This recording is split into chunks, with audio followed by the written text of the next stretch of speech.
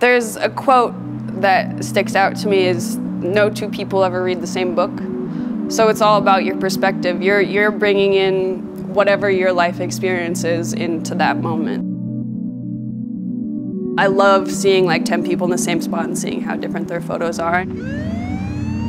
We're gonna walk from here down into Chinatown and focus on different elements. And I'm gonna force you guys to be uncomfortable at some points, like shooting each other. Sometimes we're gonna be in front of the camera, sometimes we'll be behind. This is about you guys, so if there's anything, specific questions you have, please just ask Chris or I.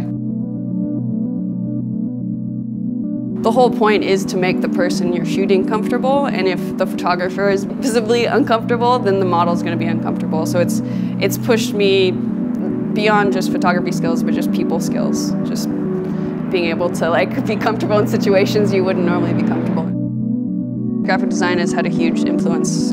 A lot of my work, there's a ton of negative space and there's like clear, distinct, straight lines.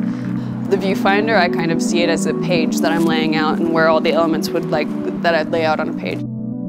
There's a lot of psychology, I think, that plays into what people are interested in, what their eye gravitates towards. I'm more interested in what photographs say about the people shooting them than necessarily the content of the photo.